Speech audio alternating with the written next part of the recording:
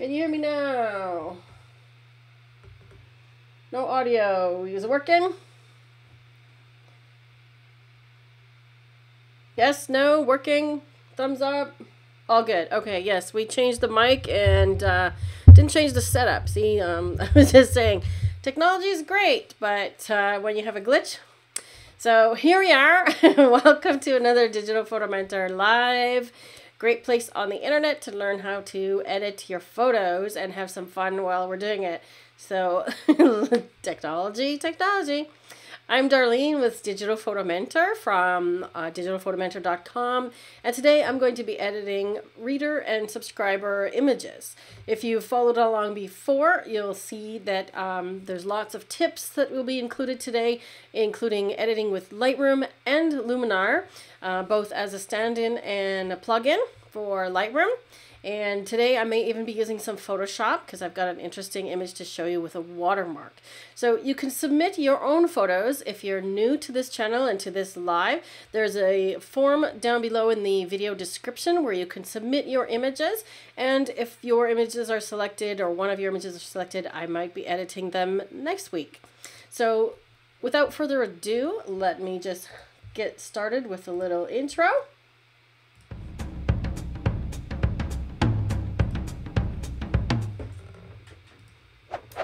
And let's take a look in the chat and see where everybody's at. Okay, so we know we've got Nigel, who joins us from the Barbados, and he's had some ash issues there due to the volcanic eruption.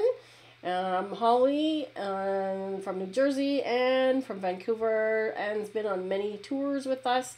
So today I want to, we had requests last week to do some people images, and Richard sent me some as well as Holly did. So I can only edit the kinds of images that people send, and so far we've had a lot of landscapes. So today we're going to focus a little bit more on some people images. Hey, Pete from Belgium's here. Nice to see you, Pete. I don't know if you missed the beginning, but we had some technical issues, but we are here now. So if you are using Lightroom as your editor, you'll be able to follow along with a lot of the tips that I'm using here. If you're using Luminar, you can do the same thing. Whatever software you guys are using, you can get the tips to apply to that software. So it may look slightly differently, or it might be that the tools name something different, but you can take the techniques that I'm using and apply it to whatever software that you are using. My tools of choice are Lightroom and the Luminar AI. So I'm going to switch over here. Let me just get out of this. I'm going to switch over to Luminar, and let me just find Holly's image. Okay, here we go. Screen share.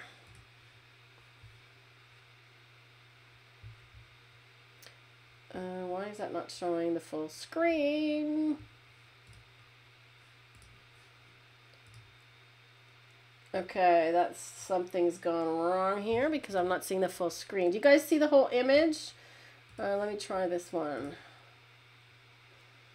No, that's not working either. Okay, hang on a second. We just need to do a slight adjustment. I will be right back with fixing this. No idea why this got resized, but my video feed has been resized. So we're fixing that on the go here. All right. So I'm not on the screen right now, but you should be able to see Holly's image. Oh, sorry guys, this is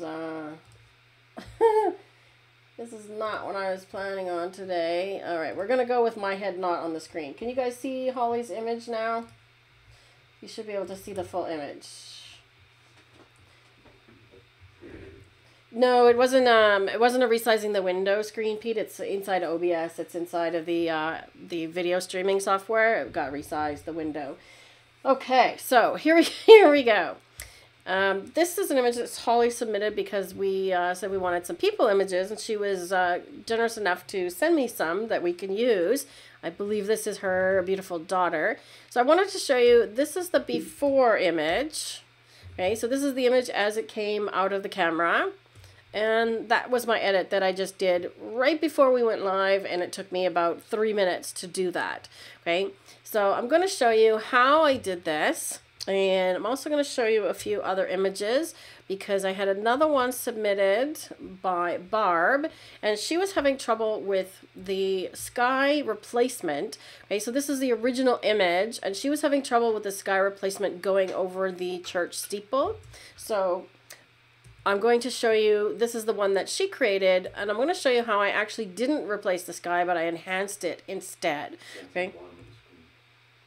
Sorry? Can't see the bottom of the screen. Okay. All right. I've got a note over here that people are having trouble seeing the bottom of the screen, so I have to fix that. I think I know what I did. Is I'm not using the right screen resolution for video today. Yeah, one of those days. Okay. Let's see. Is that better? Now you should be able to see the bottom of the screen. And let's see if we go back here. Can you see the screen, all of it now? Oh, yeah, yeah. I don't know what's happening. I don't know what's happening, you guys. For some reason, it's just not really letting me resize anything. Can you see the image now? Yeah, now my screen is like that. Ay, ay, ay. One more try. Okay. Now we should be full screen. Okay. Full screen? Yeah, I don't know why it's cutting off the side. Ay, ay, ay. How's that? Yeah, I don't know what's going on today. This is not my day, obviously. It's cutting off the bottom, too. Ay, ay, ay. Okay. Yes, go get a coffee, please. Okay. I think we're good there. All right, so let me try this again. So this is the image that Barb had tried to do the sky replacement on, and she was having trouble up here with the sky replacement going over top of the church. And that's partly because when you're trying to replace a sky that has clouds in it, like her original one, which looks like this, it's very hard for the program to distinguish the difference between the sky and the clouds and the church steeple, which is a very similar tone. Okay, so what I did instead was I just enhanced the sky that was there because it's actually really quite good. So I wouldn't do a sky replacement on this image. Okay, so my screen share is not perfect, but I'm going to get this up and running here so that I can show you guys. Oops. That I can show you guys what's happening here. Let's see. All right, that should give you the full screen, I'm hoping. Yes, okay. Yeah, changed a few settings today and everything went haywire. So always test when you go and do these things. All right, so I'm gonna go back to Holly's image and show you how I went from this beginning image to the finished edit that you see here. Okay. I'm inside of Luminar, and the reason that I'm inside of Luminar is that there's a lot of portrait editing tools in Luminar that you don't have in Lightroom. Now, I can do the same edit in Lightroom, but it would actually take me longer because I have to do things with the paintbrush, the adjustment brush, a radial filter, lots of things where I'm moving stuff around and doing it manually versus inside of Luminar, there's a lot of stuff that's automated, okay? So a couple of things that I did a little bit of a crop on this one just to get rid of this. There was a couple of hot spots at the top of the image, and I just cropped in a tiny little bit to get rid of that, okay? And inside of Luminar, if you're new to Luminar or just starting to use it, anything that's been applied to one of these tools, you'll see a little dot next to. Okay, so you can see that I've applied something in the light area. So I've dialed down the highlights and added a little bit of blacks. Okay, when you have no black in your image, the image tends to look a little bit flat. Okay, so when I dial down the blacks, and I'm just going to turn my clipping warnings on here. Okay, so when you turn the clipping warning on, what that's showing is the histogram is showing here, and anything that's showing with these blue highlights, and I did that with J on the keyboard, okay, that means that those areas are clipping black with no detail, okay. I don't want to go that far with the blacks, but when you add a little bit of black, see how sort of flat the image looks? It doesn't have a lot of contrast. And when I add in the blacks, it just richens the deepness of the shadows, and it increases the contrast and actually saturation as well. Okay, so it really punches that up. I'm actually going to warm her up a little bit as well with the temperature slider. Okay, she's a little on the blue side. Let's give her a little bit of a tan. And I've also used the Smart Contrast slider. Okay, so Smart Contrast is something inside of Luminar that increases or decreases the contrast, but does it obviously in a smart way. Okay, so that's what I've done inside of the light panel.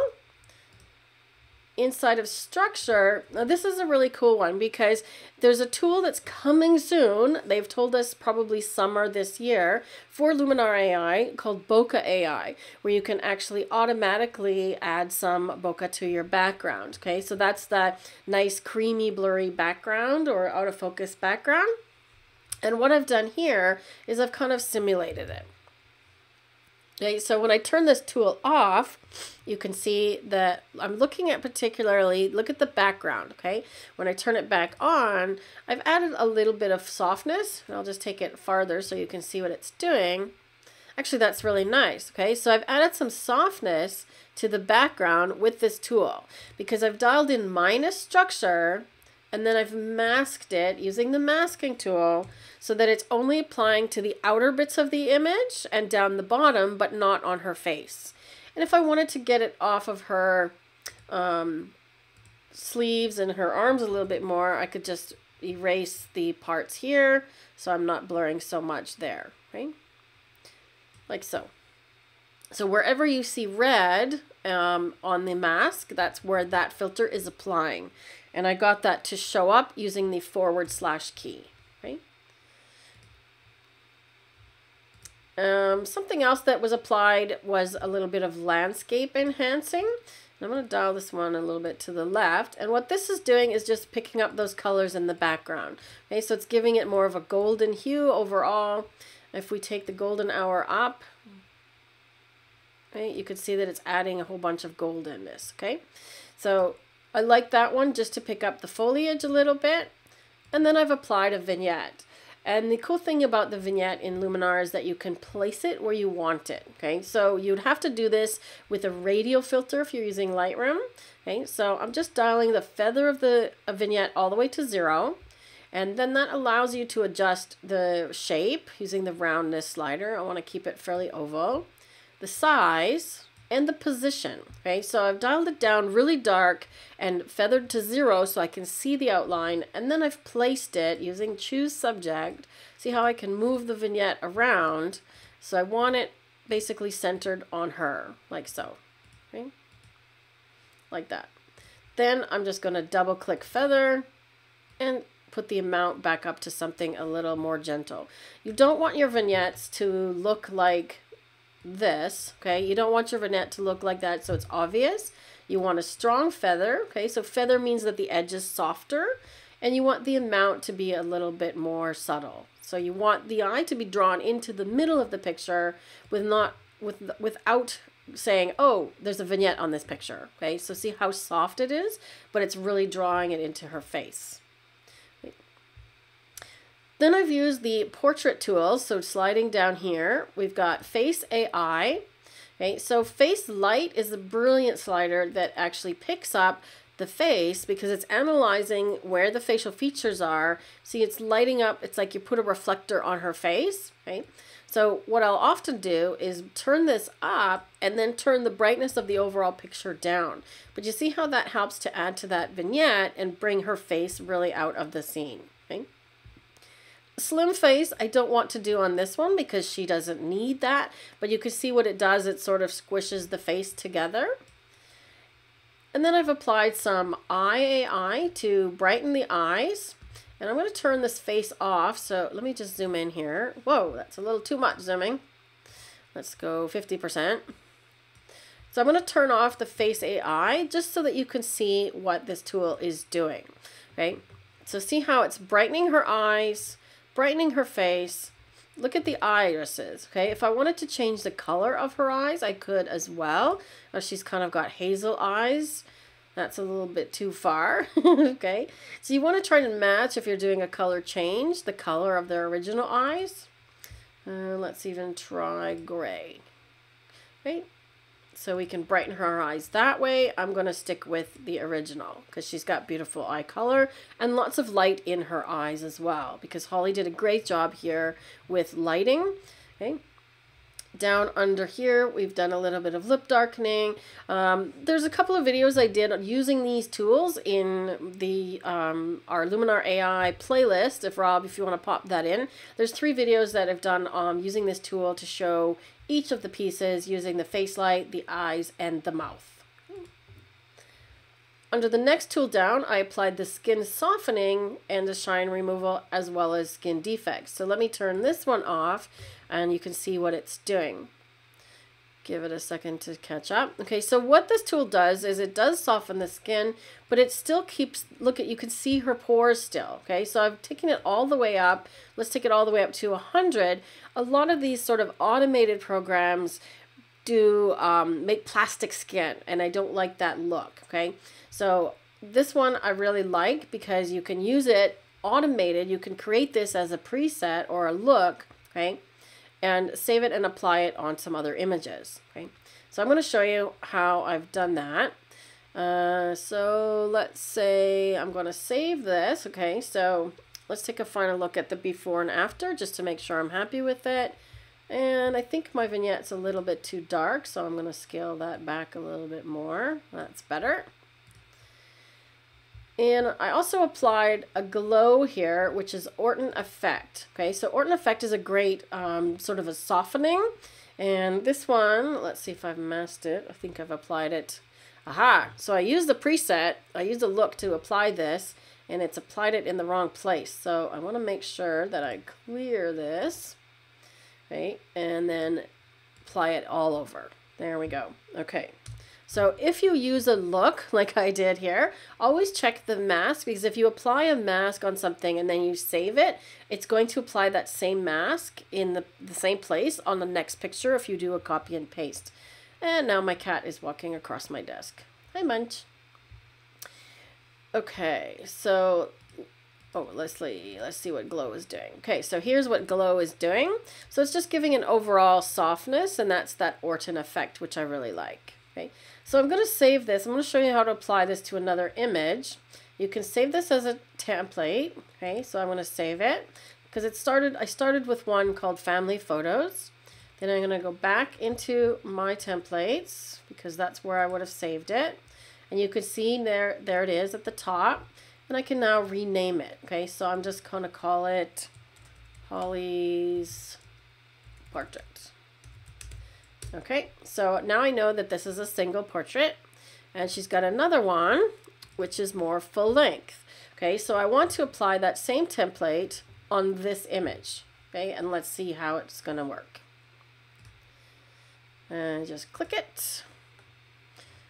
All right, pretty good, right? And that's one click. Okay, so now remember I applied some masking on the first one. So let's go and take a look under Edit, right? I know that the ones that I masked was structure, so I can check the masking on this one.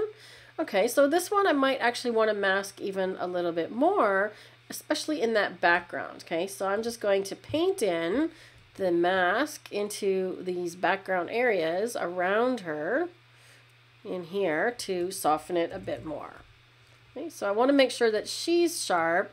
And the thing you want to be careful of is that like the ground around her would be sharp as well. Okay, so you don't want to sharpen the ground where she's standing and have her sharp and the ground blurry. So I'm actually going to make sure that I've got this part of the ground nice and sharp here. Okay, so we masked that one.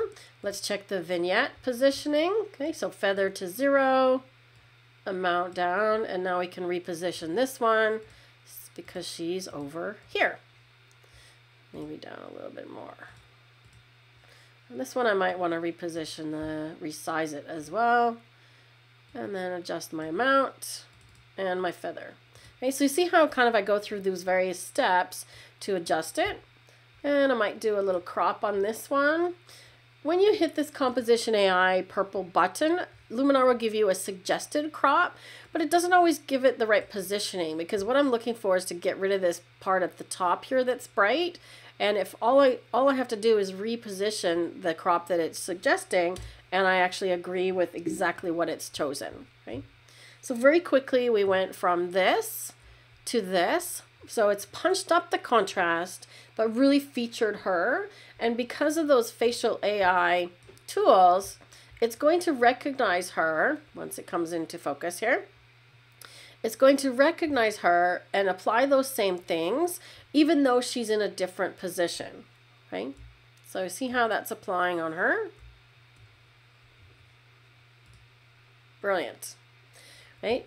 Now let's say I want to apply that same one, because I've got a couple other portraits that came in from Richard, right? Let's see if I want to apply the same one.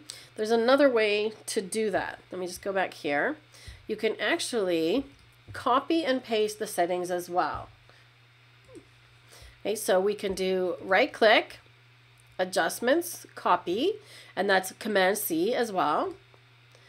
And then go to Richard's photo and do Command V, or I can right click and do the same thing. You can see it's processing. Wait for it. Okay, so we've gone a little too far on the glow with Richard, so I'm going to dial back the glow or possibly even turn it off. Generally with a man's portrait, you don't want to have so much softening. And it's a little bit on the dark side, so I'm just going to brighten him up a little bit. Okay. But it's done a fairly good job, and I think that structure's probably in the wrong place as well. So we'll check the mask on this guy. Yeah, so he's being softened a great deal. So I just want to make sure that he's not being softened, just the background. Okay. So in this case, the copy and paste didn't work as well because I had him in a different position. And let's just see. I want to make sure that the wall next to him isn't quite as blurry either, because it would be sharp also. Okay. So you want to make sure that things look fairly realistic. That's better. Okay, so now we've got the background is being sharpened and he's not. Okay, so the color is being punched up, the contrast is being punched up, everything is sort of being blurred in the background, and we have a much nicer, pleasing portrait. Okay, he's a little bit on the blue side, so I might warm him up a little bit. Now there's a couple things we can do. We can drag the temperature and tint sliders, okay, and those will apply in Lightroom as well. Or something inside of Luminar under the color panel is remove color cast. Okay, so often I'll just try this one and see how it does. So it thinks that there's some blue and it's definitely removing that. And then I'll just go back and brighten him up a little bit more. We could also go and do face light. Okay, it's because it's his face that really is dark. So we could do a bit more face light and brighten him up. Okay. Let's try copy and paste again. So we're going to do copy. And we're going to go back to another image that he sent. I believe this is of his lovely wife. And let's do a copy and paste onto this one. Because they're in a similar position, it should work better this time. Okay, so let's see what happens when it comes in and pastes that. Okay, now she's a bit yellow. Okay, so we made him more blue, more yellow because he was blue, And obviously the color on her, we didn't need to have that much yellow. So we'll just dial that back a little bit. But right out of the gate, that copy and paste worked pretty well. Right? So some of the things that are distracting about this image and why I want to do that is because the background is quite busy, right? So if you can blur things out in the background or minimize them if there's lots of highlights on them like I did on the trees, then the subject is going to stand out more, okay? So the whys around why am I doing these things is to get the subject to stand out. And what I'm seeing now is this little railing in the background really stands out. I mean, ideally, this is not the best sort of scene to take her photo. And when you're shooting, you want to be conscious of these things as well. So you can only do so much with editing. And at some point, it becomes, okay, I should go back and take another photo. You also want to watch for, like, her fingertips here are cut off. So make sure that you don't cut off fingers, toes. The general rule of thumb with people is don't cut at the joints. And don't cut like wrists and ankles in particular, okay? Because it looks like the fingers are just amputated. So be very careful of that.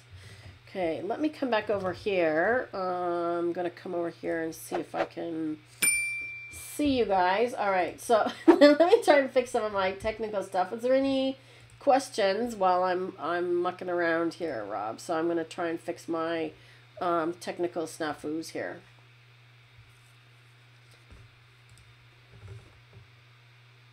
Take your time on the first one. Yeah, copy and paste. And Orton effect is very cool indeed. Yes, you did do a good job on that portrait, Holly. The lighting is really great on it. Yeah, really great. Any other questions? No, I still can't get my screen to work on this one, so I'm just going to keep going with this. So we'll have to fix it for next week. All right. Going back to screen share. Okay, so we've done a few people pictures. I want to go and do this one that Barb sent. Okay, so again, the issue that she was having was that the sky replacement was going over top of the steeple. So what I did instead was I just enhanced the sky that was there. So let me show you how I did that. And I actually even added the birds in. So in this case, what I'm going to do is I'm going to undo everything, and that's the history panel. And I'm just going back to the original. Okay, so you can see that I corrected some tilting as well. Okay, so that was done with the composition tool. There's a little tilt here. I just grabbed this one and I'm looking at the building. So I'm looking at the verticals and I'm just kind of eyeballing it where I think that it looks more straight, about like that. Okay. I might have come up a bit from the bottom as well. So if you want to, when you're cropping, if you're just cropping for yourself or sharing on the internet, don't worry so much about aspect ratio, because I find there's a lot of sort of foreground here. And I do like the water on the rocks, so I want to keep that. But I don't need these rocks down in the bottom here, so I'm just going to get rid of those. Right? Just hit enter to apply it. So now we've just straightened the image. The first thing I'm going to start with is this Enhance AI. So if you're new to Luminar, start here or start with the template. Okay, so I believe I started with the template, which was backlit clouds, but this one does a really nice job. So look what it's doing, and I might even leave this one all the way up to 100, because right out of the gate, it's really doing a nice job on the sky, but punching up the contrast overall. Okay. The sky enhancer only applies things to the sky. So it's kind of like if you were applying a polarizing filter and darkening the sky, and it's doing a really nice job there also. Okay? So just with a quick composition adjustment and those two sliders, we've already gotten something more dramatic. So part of the thing is choosing when to do a sky replacement, and I wouldn't do one on this image because you've got a sky that's already interesting enough, right? So I would do something like that, and then I think I just added a little edge vignette. Right? Now, if you want to darken an area that is not on the edges, okay, so the vignette, let's just go a little darker here. Okay, so the vignette goes from the edges, okay? So even if I make it smaller, change the shape of it, when I'm moving it around, it's always you know, got this sort of oval, right? So it's always darkening the edges. If I want to darken something that's in the middle, I'll show you how to do that. All right, so we're going to do a little edge darkening there. To darken parts that are in the middle, so let's say I want to darken this white wall here, you can use the Dodge and Burn tool, which is down at the bottom under Professional Tools. Okay, so there's Lighten, Darken, and Erase. So darken is what I want to do, and I always turn my strength down to about 10, okay? And I want to paint little by little. So I'm just going to start painting here on this building because I want it to sort of minimize this white wall. It's just too bright. And I might even want to minimize this yellow wall because I want attention on the church and even on this person on the bench here. Okay, so I can darken the sidewalk a little bit. And you can see that it's coming very slowly, and I'm doing that on purpose because I don't want to do like one swatch at a time because then it becomes really obvious where you've painted, right? I might even want to just do a swatch through this sky to see if I can darken the sky area a little bit that's bright. Right? It looks like it's not doing a lot, but let me turn this tool off. Okay, see what that's doing? Because I built it up slowly, it's not obvious, and that's the idea that you want to use with the Dodge and Burn tool. Go slow, okay? Super contrast is another one that is effective for if I want to tone control. So highlight contrast, I want to try and see if I can get some more out of this sky here. And if I go this way, it darkens to the right. This way lightens, but you can see there's really not much detail in that sky, so I'm not gonna do that one too much. But let's try what happens if we do mid-tone contrast. Okay, so now we're getting more drama, right? Punching it up a bit more in the sky and then dial it back. So I put it up to the middle, see what it does, right? Play with these bottom sliders. This one, if I go to the left, it's brightening the shadows, darkening the shadows. So if I want more contrast or less, I kind of want a bit more, but not that much, right? Let's see what this tool is doing. Okay, so it's very subtle, but it's just punching up things a little bit more. Let's take it up a little higher. So it's just taking an image that was overall flat to begin with because of the overcast day, right? So lighting is very flat, there's not a lot of contrast, and just adding a bit more punch. Now, when you add that contrast and the blacks that I mentioned earlier, look at the color saturation in the sky, in the yellow, the red roof, and the green trees. Okay? The colors really punch out as you increase that contrast and the blacks. Okay? So that's what I would do with that one, Barb. Now, I think I'm going to hop back over into Lightroom. All right, can you guys see my Lightroom now? Because we had an image that was, just want to make sure you guys can still see the screen. Okay, so I'm adjusting so you can see it. Okay, there we go. All right, any questions? Okay, so this one was submitted by Meredy a couple of weeks ago, and they asked about the smoke. So there was a lot of smoke in this image. So Nigel might be experiencing something like this right now. Hopefully you get some clean air soon. So she wanted, I think Meredy's she, but I'm just going to say they. So they wanted to keep the smoke feel of that, but what would I do to this image, okay? So once again, this is a fairly flat image because of the lighting and the smoke. And you can see that in the histogram because it's not touching the right or white, and it's not touching the blacks or the left, okay? So the first thing I actually did with this image was cropped it because to me what's happening is there's two things drawing my attention. My eye comes in from left to right. So if you read English or in a society where you read from left to right, bottom to top, okay, some read the opposite way or up and down like Asian languages, okay, but if you are in a culture that reads left to right, bottom to top, your eye comes into the image from here and you kind of follow this road and then you don't go anywhere, right? Your eye might hop over to here to this island, but then you're sort of competing with this road and the flowers in the island, okay? So I felt that if I got rid of this road, it would be a stronger image, okay? So I'm gonna leave the bush and I'm gonna get rid of a little bit of the sky on the top, right? So for me, that's a stronger image, right? So now I sort of, my eye comes in and I follow the over to the flowers because they are the thing that's sharp, right? If you were watching previous episodes of these live edits, I showed how to do a little trick with the whites and the blacks. So if you're in Lightroom, hold the Shift key, double click the word whites, double click blacks, and what that does is it pops the edge of the histogram. It spreads it out, okay? So I'm just going to undo both of those. So watch when I do the whites, watch the histogram right here, okay? So I'm holding my mouse on the whites, on the word, not on the slider. Shift key, double click. See how it just popped it right over to the right. Over on the blacks, same thing, okay? Now I'm going to bring the highlights down because I want to see if I can pull out some of that detail up in here in the sky. Not so much. Maybe I'll darken it overall just a little bit. Okay, that helps. And then I'm going to use a graduated filter. Okay, so graduated filter is exactly the same as if you had a graduated filter on your camera. You pull it down from the edge. So when you pull it down from the edge, it's exactly like that, okay? So if you've got a graduated filter that you slip in front of your lens, it does exactly the same thing, okay? See that? So I've gone to extreme here just to show you what I'm doing. So I darkened the image, but I want to bring it down a little bit, but not that much, okay?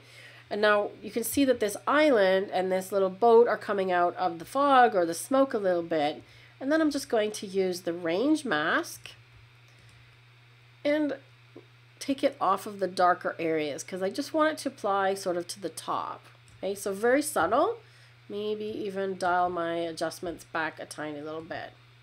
Okay, so if you want to see what that's doing, you can toggle the tool right here. Okay, so see how it was just pure white at the top? I might even want to add a color. Okay, now here's a little trick. So when you open this color panel, you can click colors and choose a color. But if you want to choose a color that's from the image itself, okay, all you have to do is drag this guy over here. So what I did was I pressed Command while I had the little eyedropper here and then dragged it over to the image, okay? So I want to choose like a color from the water so that the sky matches the water, okay? And it's now chosen that color for me. So that, close that one. Okay, so let's look at a before and after. So I've just punched up the contrast a little bit and brought out this sky, but we still have the effect of having it really hazy, okay? I might add a little edge vignette, and that's just from one of my presets. And I could decide to go back and edit I'm going to add a little bit more black here so that this comes out a bit more, and a tiny bit of dehaze. And keep it more like that. There we go. Okay, so now I want to bring that island out, but I don't want the sky to look too dark. So something like that. So it's a dance, right? Apply one thing, come back and apply another. So I would do something like that on this image. That was Merides. Okay. How are we doing?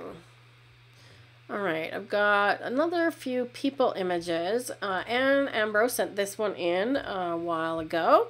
So again, I would start with a crop on this one. So let me take it into develop. I use a lot of keyboard shortcuts, so I'm clicking the keyboard shortcuts. If you could share the link to our article where I have the keyboard shortcuts and downloadable PDF ROP, that would be great. Okay. All right, so this one, the first thing I'm going to do is crop it because the subject is really over here, right? And for those of you that don't know what they're doing, we had a rum tasting on our Cuba tour in January of last year. So it was the last tour that we were able to run, and we were doing a rum and coffee tasting. Okay, so they're holding the rum up to the light, which is really great. But all this area over here really draws your attention, okay? So if you watched previously, we talked about having an image upside down. So if you look at the image upside down, your eye will naturally gravitate to the place where your eye is taking attention and not where your brain thinks it's supposed to go, especially if it's your image, okay? Because it's your image, and so you know that we're supposed to be looking at the rum and the guys, right? But when you look at this upside down and sort of stand back a little bit, okay, your eye goes to this bright area over here. At least mine does. So what I want to do is, instead of trying to edit it, I'm just going to crop the heck out of it. Okay, so I want to go about like that. Okay, because that's where I feel like the image, that's where the image is really happening. Okay, now that I've done that, I can increase the whites a little bit. Now you see that I've got some clipping, which is on these highlights of the glasses, and I don't mind that. Okay, because it's going to be a bright highlight. You're going to get some clipping. I want to increase the overall, which is midtones. So exposure brings up the midtones of the image. So that's a myth, that if overall your exposure brings up everything, brings up the midtones. Okay, we could go shadows a little bit, but what I think I'm going to do is leave it a tiny bit darker, because I just want to bring out their faces, and I'm going to do that with a radial filter. Okay, so that's this guy right here. So you draw a circle. Right, now obviously I've got the wrong adjustments. Just double click the word effect. I'm going to increase the exposure, but I'm also going to increase the whites, okay, because it's affecting the highlights, which I want. Because if I just do exposure or shadows, here I'll show you the difference. If I just do shadows, okay, it starts to sort of look HDR-ish and a little bit fake.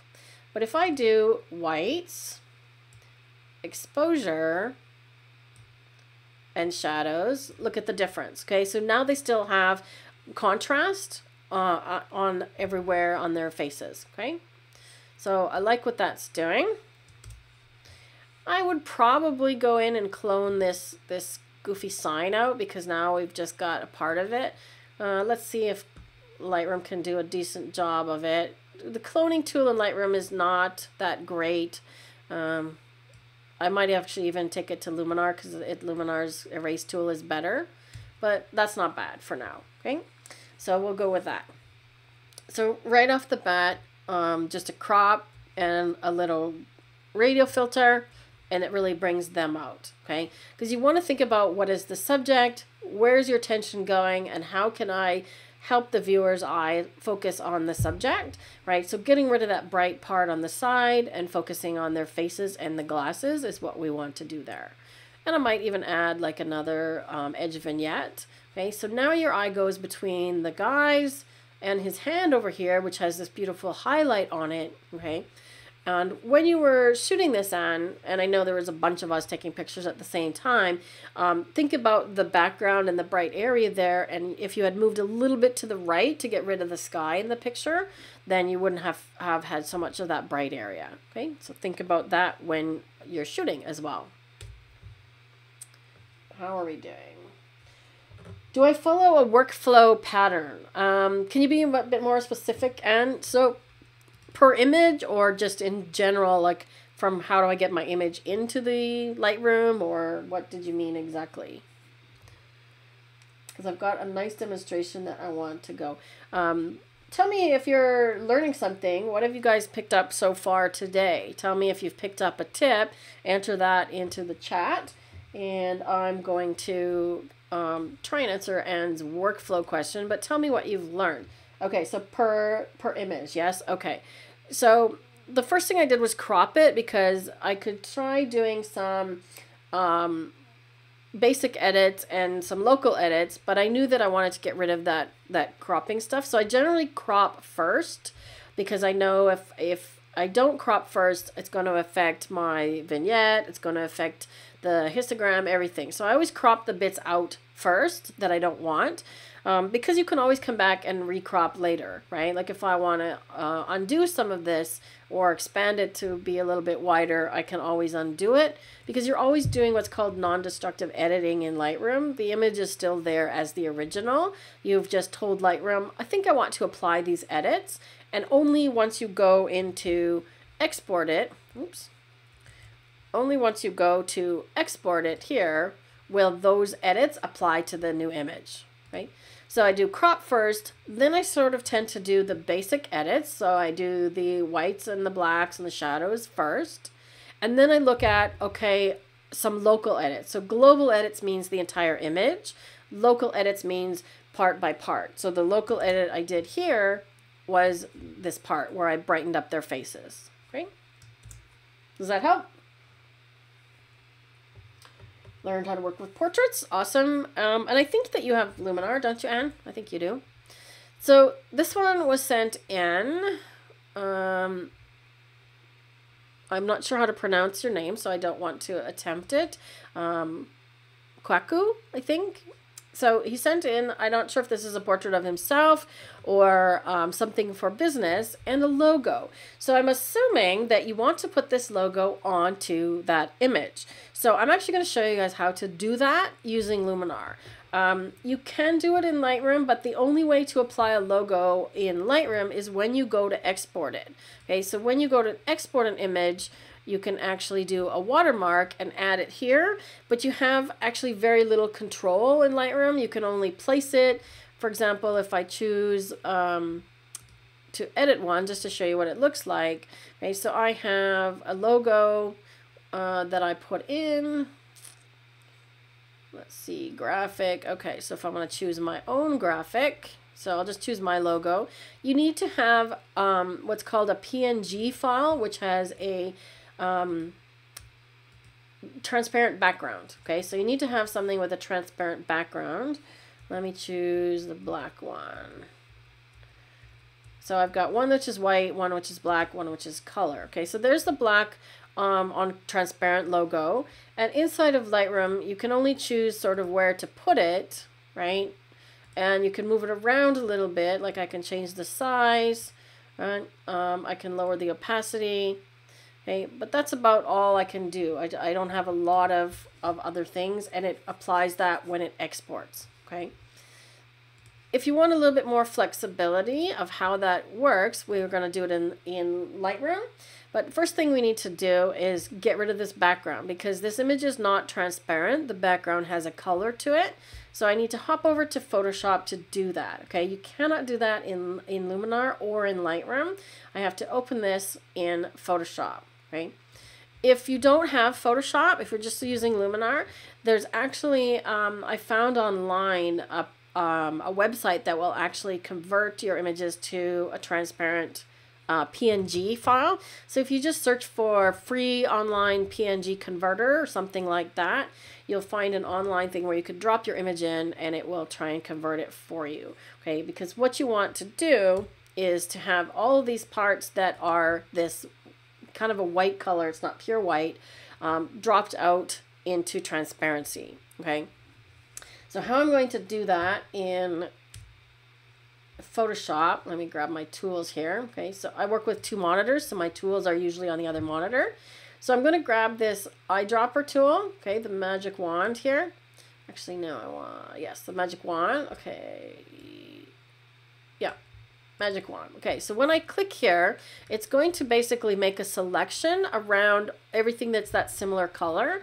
But you see that it's missed in here, and it's missed inside of the letters. Okay, so if I go up to select similar, it's going to select the similar tones. Okay, but now you'll notice that I've got the white bits selected, and I want the opposite. Okay, so then I'm going to go select inverse. Okay. And what I might do is just sort of mask it a little bit. So I'm going to go select subject, see if that does any good. So it's going to look for the subject. Okay, so it chose the computer. I'm going to undo that. Let's go select and mask. Okay, so you can see where the mask is. Again, everything that's red is going to end up transparent. So that actually looks pretty good. So when I hit enter, it comes back here. Now I'm just going to copy it and paste it as a new layer. So in Photoshop, that's Command or Control J. Okay, so when I do that, if I turn off this bottom layer, now you can see that all those bits are now transparent. Okay, now I just want to check to see if I've missed any parts, if there's anything that's sort of white. Okay, it looks pretty good. But I'm just going to test it, okay? Because what I find that sometimes I end up with little parts that I've missed. So I'm just going to create a layer below it and put red in it, okay? Because I'm going to put bright red so that I can see if I've missed anything. Let's brighten that up. Okay, so I'm going to just paste in red into there, okay? Whew, that's really red. Okay, but I'm looking for any bits of white around the edges, and you can see right there that I have missed a bit. Okay, so when that gets pasted in as a logo, any of those little white bits are actually going to not look so good. So I'm going to go back in here. Oops. I don't want to paint it red. Okay, so I'm going to go back in here, and when I double click on the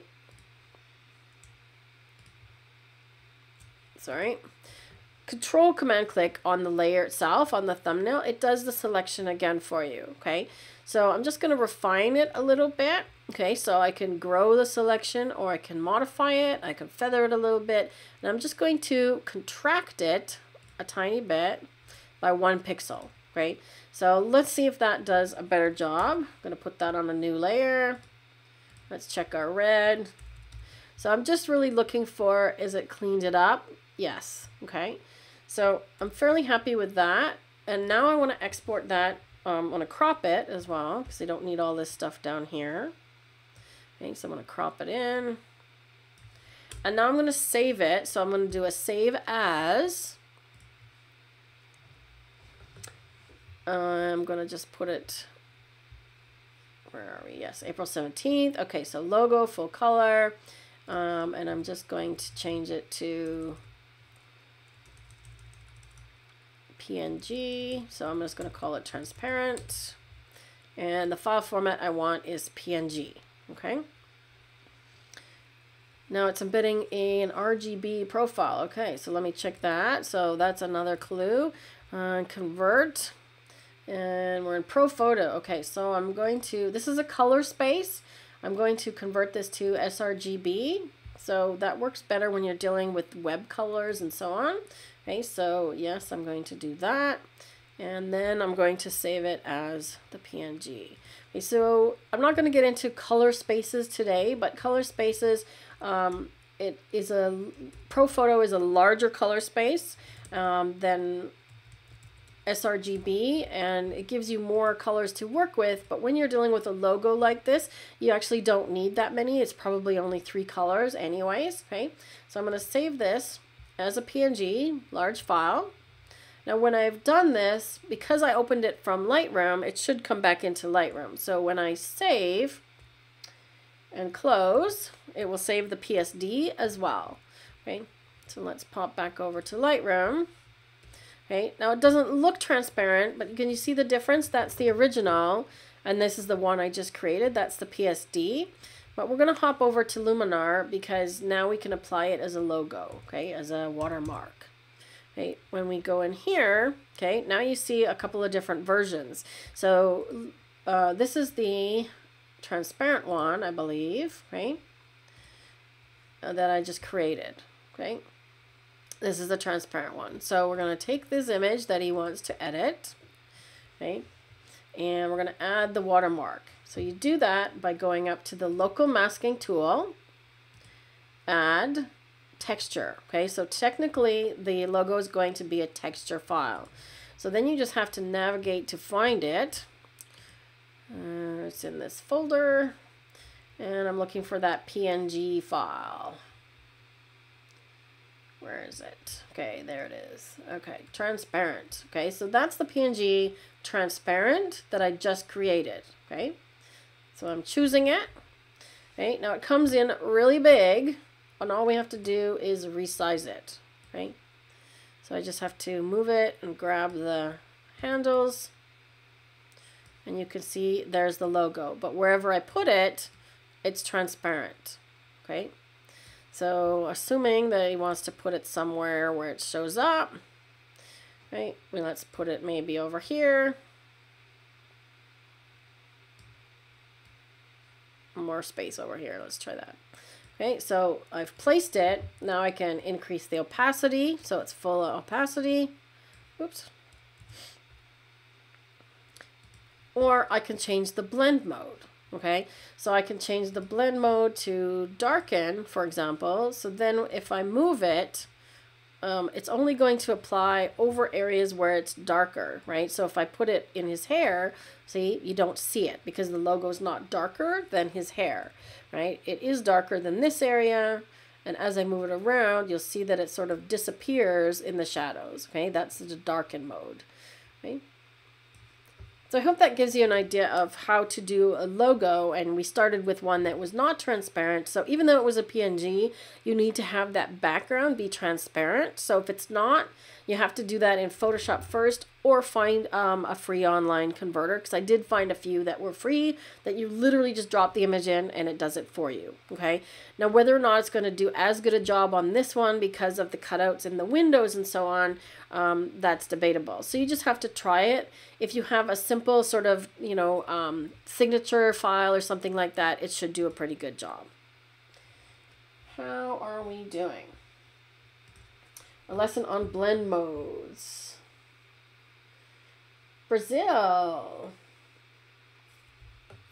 I don't know how to say welcome in Portuguese, but bienvenido.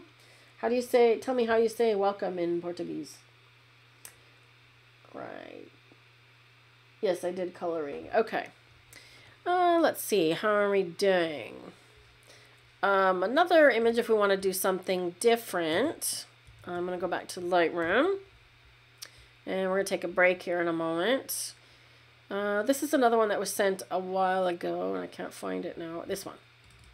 Okay, this one was sent by Sergio. So what I would do with this image is basically just some tone control. Okay, so I would do, let me just get this down to the bottom here. Okay, so I would work on getting her to be more standing out than the sky. So if we look at this image again upside down, where does your eye go? Okay, so for me, I'm drawn to the pink jacket and the white sky. Okay, so I want to make sure that I get more attention on her face and her than the sky and the jacket. Okay, so I'm going to look at something you can do is change your camera profiles as well. Okay, so it knows that this one was taken with, I think this is a Olympus file. Yeah, so an ORF raw file. So Adobe knows the camera profile, so you can just kind of scroll through. Vivid does a nice job, actually, but it brings that jacket out even more. So I'm going to try the portrait mode, portrait profile, okay, because I get more of her. And I'm going to bring the highlights down. So the one thing you want to be careful of is if I bring the highlights all the way down to bring that sky out, it's also taking this highlights down on her face and her little scarf, and actually kind of flattening out her face. So once again, you want to be careful of global edits or ones that apply everywhere, because they don't necessarily do good everywhere, okay? So instead of applying a global edit, I'm going to go do a graduated filter. So I'm going to do one like this that's darkening, okay? Now I'm going to go fairly dark because I want to see what's happening in the sky. And I'm going to bring the highlights way down, okay? So again, I do this so that I can see where it's applying, and then I will scale it back. And this is where the range mask really comes in handy on these tools. So I'm going to do the range mask, and I don't want it to apply on the dark areas. I just want it to apply on the light areas. So I'm going to bring the bottom slider, the left slider up. Okay, so left is dark, just like on the histogram. Bringing this one up means you're taking it off those areas. Okay, so you can see that it's starting to not apply to the trees. And if I turn this off, okay, oops. Well, that's interesting. Let's keep going. I have to be careful. Okay. So now I've made kind of a mess in the trees, but let me take the highlights back up. All right, so something like that, okay? But I've got a mess sort of in here with the clouds and with her face. But I can see that the mask is still applying on parts of her, okay? So then I'll just go with a brush and erase it, okay? So I don't want it applying on her. See that? And I don't want it on this smoke. And I missed a part of the trees right there, right? Like that. And then I'll just refine it a bit. So I really want to darken that sky without affecting some of the other images, some of the other parts of the image, right? So that's number one. Okay, then I'm going to do that radial filter that I did earlier to brighten the guys in Anne's image, but this time I'm going to do it opposite. So I'm going to create one around her. Now right now it's applying to the inside of the circle and it's darkening, right? But I actually want it to apply opposite. So there's a little button down here, invert. So now it's going on the outside of the circle, right? So I want to apply that, but not so strong. Okay, so dial it back. Like that. And I'm not so happy with my filter up here at all. Let's just see if we can fix that. That's a little better.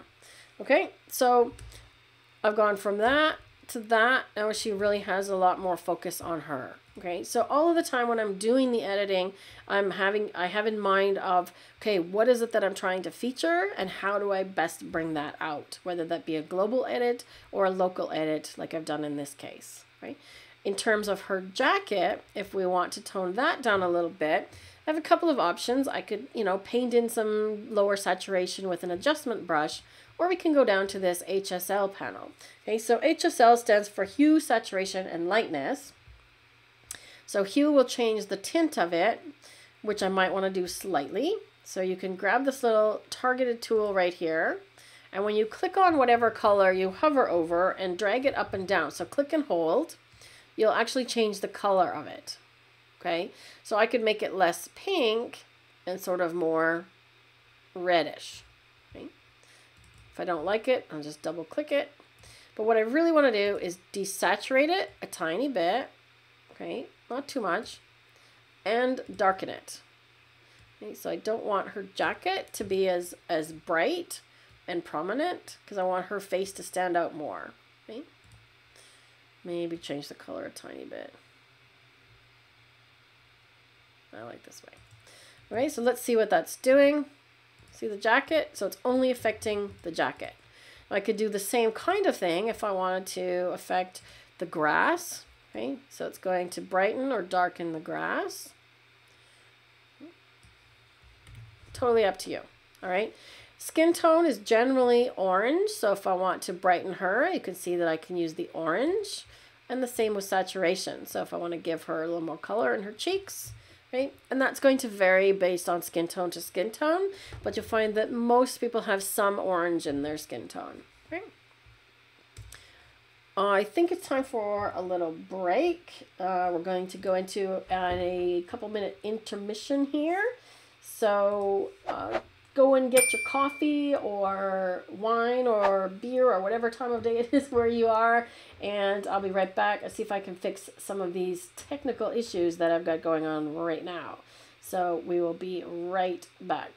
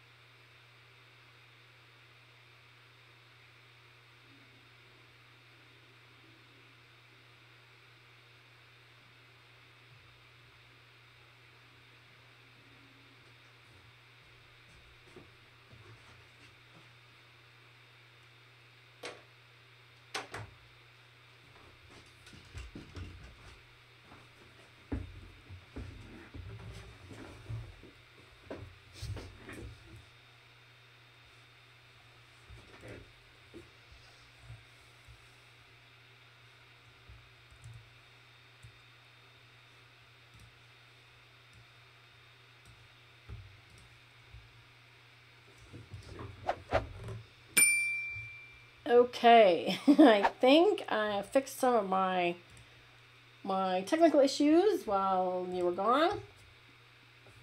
Yes, we needed some music during intermission. So, Rob, was there any questions that I missed? Dodge and burn. Which photo, Anne? On the one with the little girl and the fire? Yes, you could certainly do dodge and burn on that one. But I would probably start with a vignette in Luminar if you're using Luminar to do the same thing I did with the radio filter, something like that. No questions. Okay, so I think I've got my camera fixed. So let's go back over here. So now you can see me. Yay! So I've got a few more landscape photos and a couple others that we haven't done this type of thing before, but I wanted to go through a few of these images.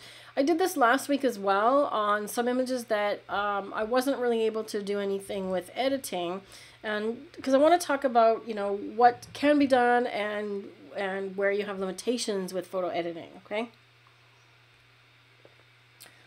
So I'm not really sure what the purpose of this image is. Obviously, this guy is printing something. Maybe it's for a corporate shot, that kind of thing.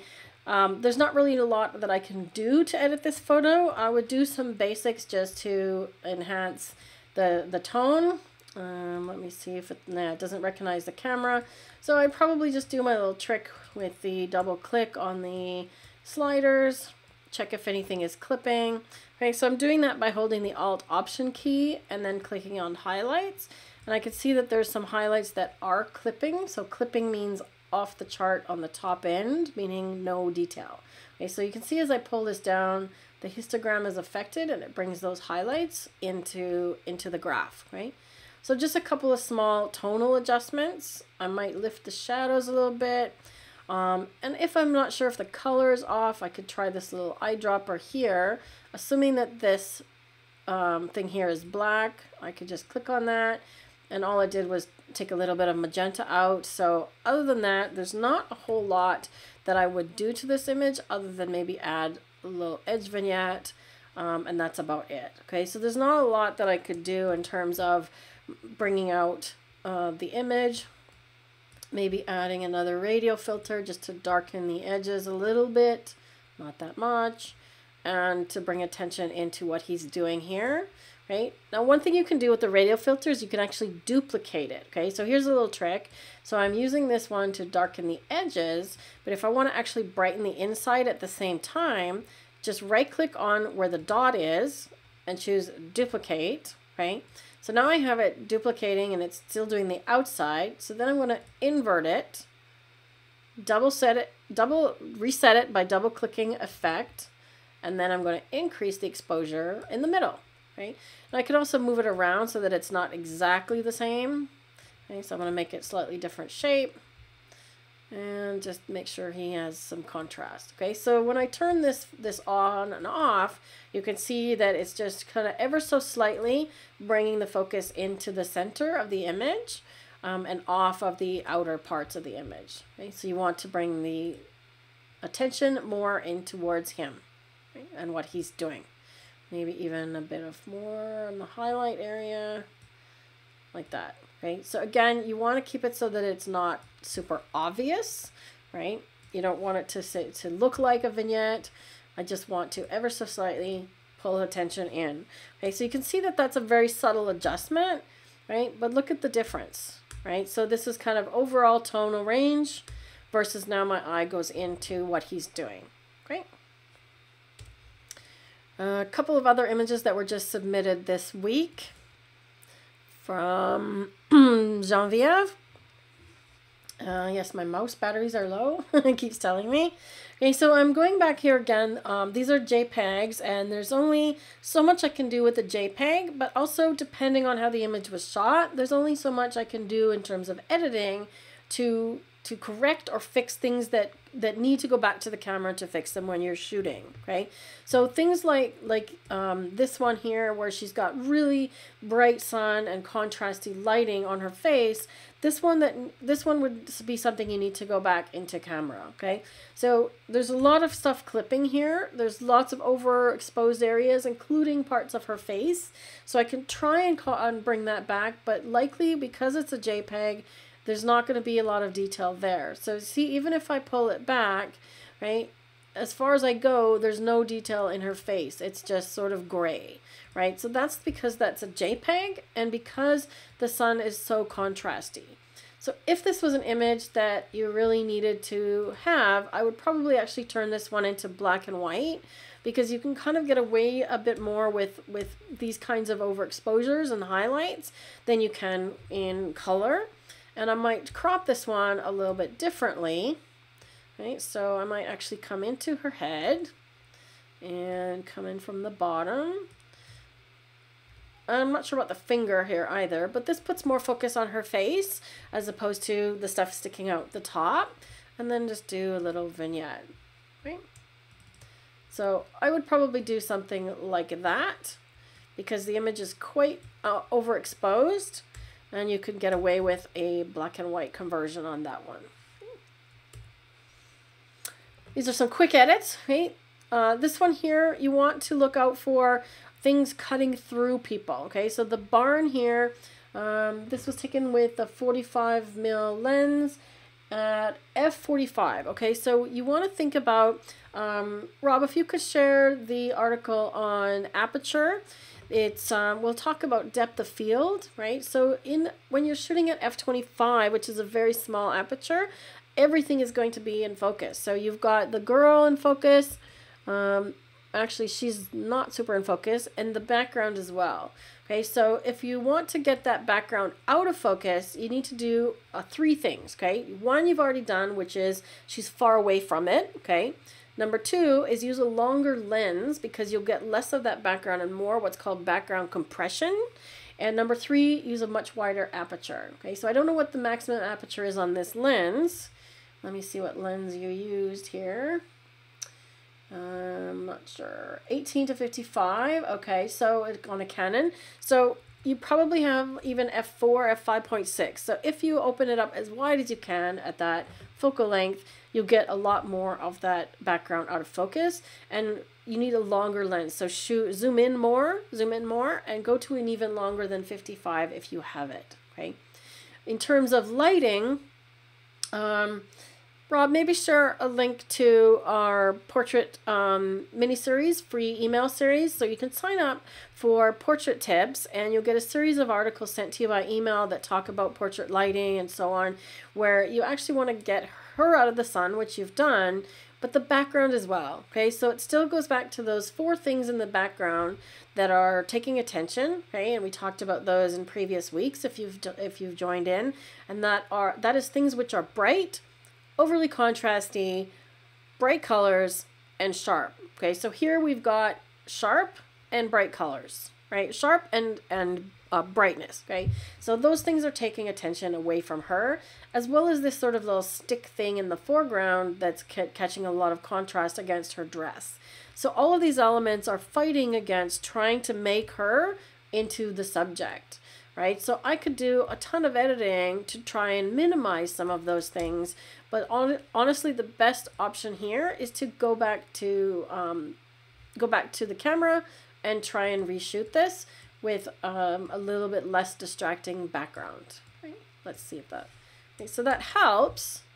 And then I can lighten her face, and I could do this in Luminar as well. Okay, I have a little preset called Dodge Face.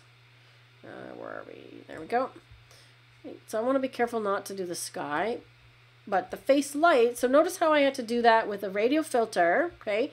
And then I had to choose a preset that I've created for my radio filter, which applies plus exposure, shadows, whites, and minus blacks to put that on her face. Whereas in Luminar, I could just drag that one slider and it wouldn't affect the sky at all. So here I have to be careful of affecting all the areas around her face and place it precisely and all those things. In Luminar, one slider, right? So you can see that I can do a little bit of work to help that, right? And that's about as good as this one's going to get without going back to do a reshoot, okay?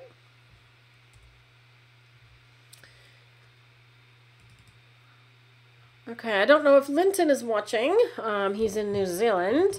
But this one is obviously shot through a window. So there's a few problems here in that you've got the windowsill, the edge of the window, and a reflection. Okay, so it's impossible to get rid of the reflection after the fact. If you want to shoot through like hotel windows and things like that, you want to make sure that you're using a polarizing filter and a tripod so that you can get right up to the window. Or I actually saw this new tool. It might have come up as a Kickstarter or something on my Facebook feed, where it's a big like rubber lens hood that's kind of flexible, and you put it up against the window when you're shooting against a window like this, and it helps to cut the reflections. Okay, if you have the room lights off in your room, that would also help, because it looks like there's a reflection of the bed or something here. So room lights off and everything dark. Wear some darkness yourself, wear dark clothes, or put a dark cloth around the tripod and the camera, and then try that again. So the reflections are really impossible to retouch here. Okay, you'd have to do a lot of work, and honestly, you still probably wouldn't come out with something that you'd be really happy with. Right?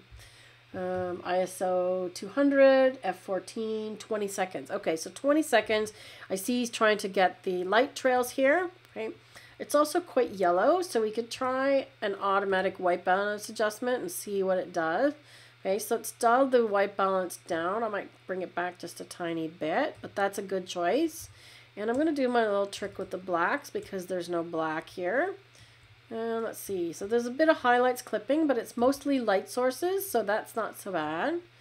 And we're going to do a crop here to get rid of this windowsill over here. And maybe even from here, because your subject is really sort of down here with what's going on, right? And that's probably as much as you can really do with this image. There's not a lot you can do for these reflections here. Okay, so I've increased the contrast again, fixed the white balance, and done a crop, right?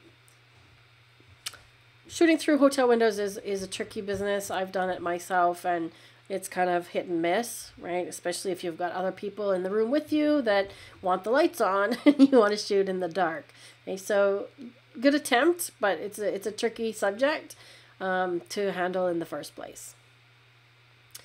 I wanted to cover something we haven't done yet. Somebody sent in, this is from Patricia. So she sent in this, I want to say, is he no, he's not a stork. It must be a crane. I think it's a crane. Okay, so I think he's a whooping crane or a sandhill crane. We saw these guys in Texas, and I wanted to show you again how to punch up the contrast.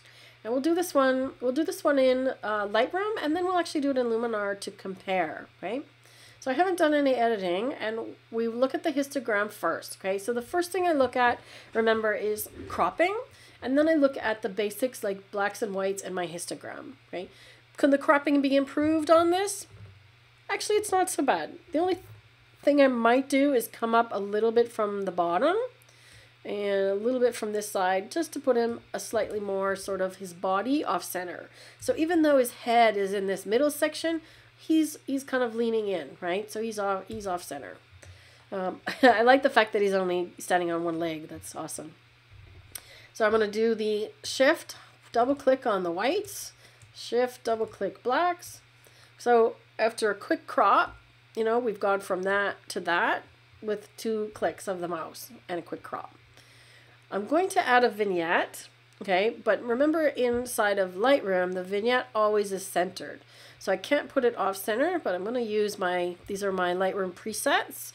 If you could share a link to the presets, please, Rob. So I have a series of vignettes, among other things, that you can just apply with 1 click, right? So right off the bat, we've got that, and then I'm going to increase clarity. Okay, so the difference between clarity and contrast, there's another article for you to link up. Rob's busy in the chat finding all of these things as I just sort of spew them out. So you want to find one that's clarity versus contrast, okay? So clarity, let's drag this all the way to the right. So what clarity does is it looks for edge contrast. So the difference between this bird's beak and the background, for example, and then it tries to increase the difference between those two things. Okay, so see how that looks, okay? And I'm just gonna make a virtual copy here and show you the opposite. Okay, so I'm going to take clarity back to 0 and increase the contrast. Okay, so look at how different that looks.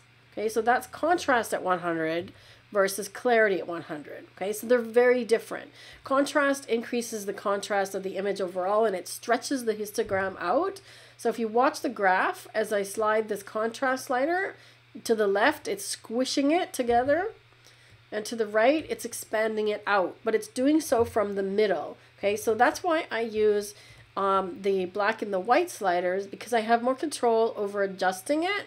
And then if I want some contrast sort of in the middle, then I will use this slider as well. Okay? We can also use curves to do the same idea. Okay? Do you guys want to see curves? Anybody want to see curves? Questions? It's just called, it's called depth of field for the aperture article, Ron. Okay, so if you want to see curves as opposed to contrast, so contrast stretches the graph out. Okay, if we go to tone curve, which is the next one down, it will do the same kind of thing.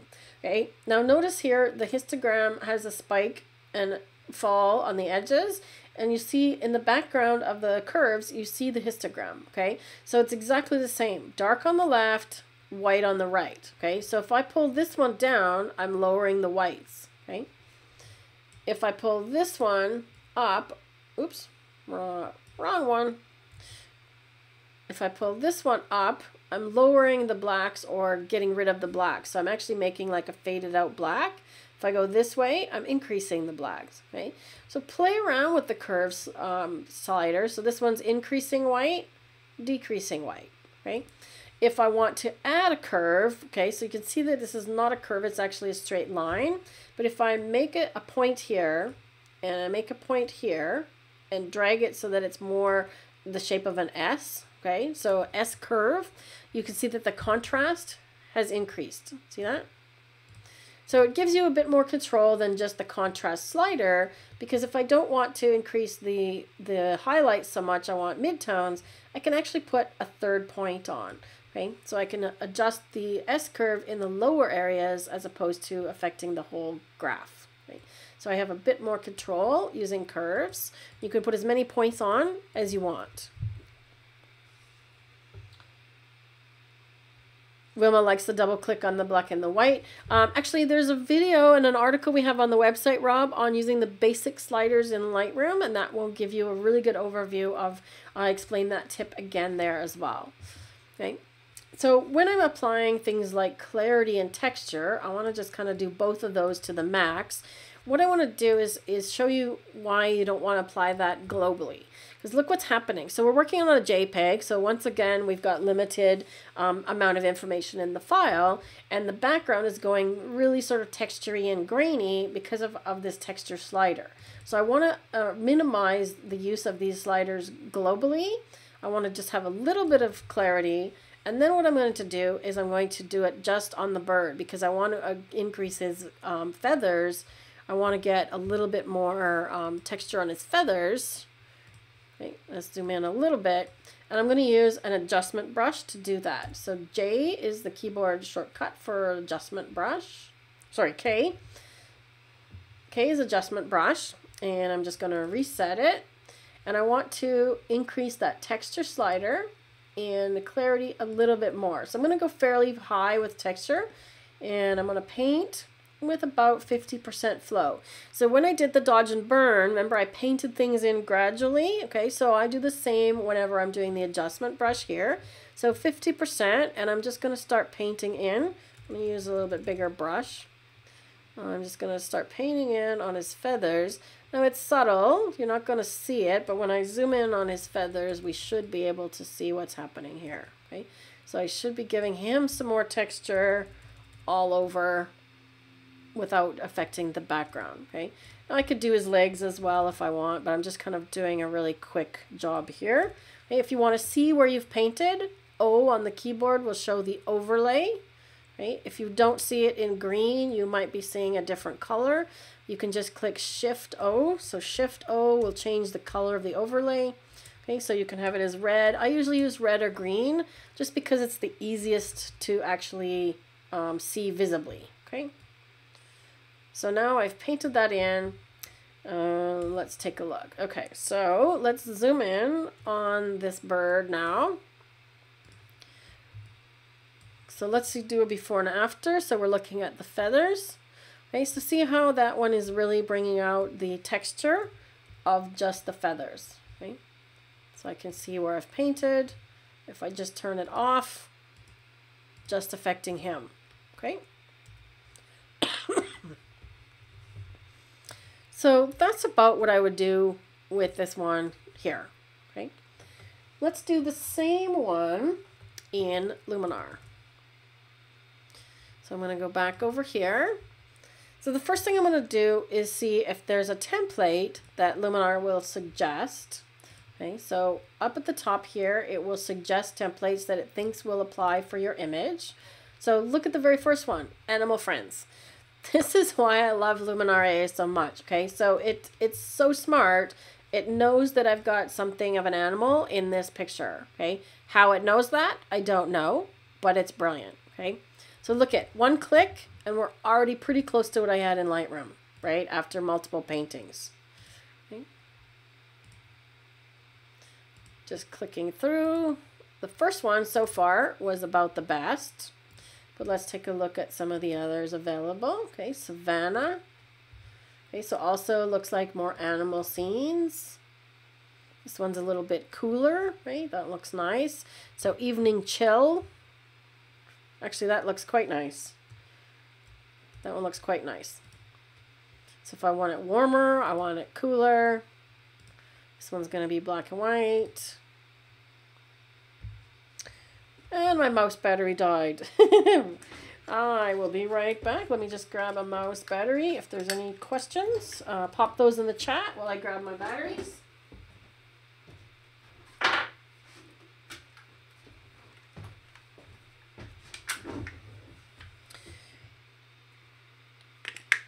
So I use a Mac mouse. It's a Magic Mouse and a rechargeable battery, so I just have to stick those back in again. All right. Yes, one of those days. Everything. Okay, let's reconnect this mouse. There we go. Okay. Instant result. So I think so far I still like that first one. I'm just trying them all just to see what they do. And then I can go in and edit. Okay, so I always kind of start with a template just to see which one is going to get me the closest, and then go and alter it. Actually, that's pretty nice too. So I'm looking at the bird, not so much as the background. So it's doing a really nice job on the bird. And I know that I can probably go and mask some of the tools in there to minimize that on the background. So I'm actually going to start with that one. Okay.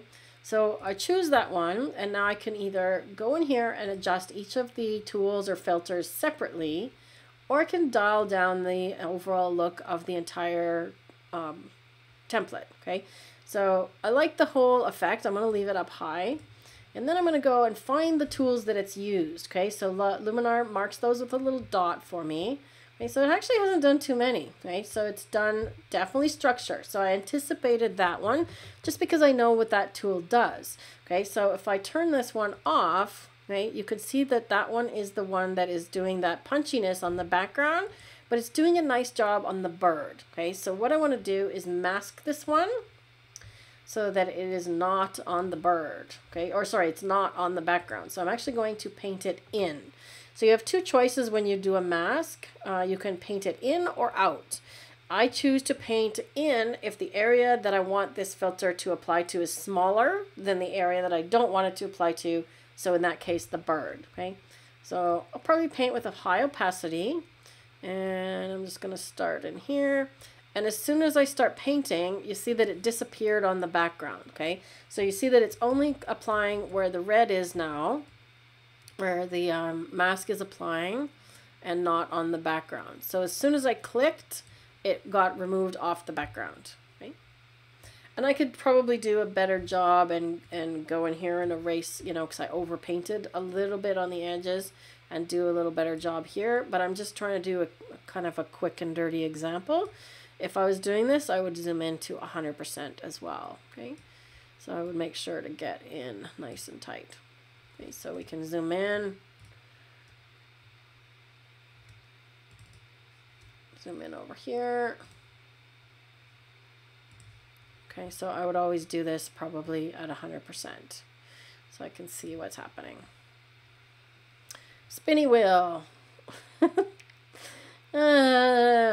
Is it too early to have a beer? All right, so let me grab that. My computer does not like me today. I'm just going to apply this one. There we go. And now let's see what it has done. So now I've removed the structure from that background, so it's only applying on the bird. So I'm actually going to take it farther now just to see what it's doing. Okay, so let's take it to extreme.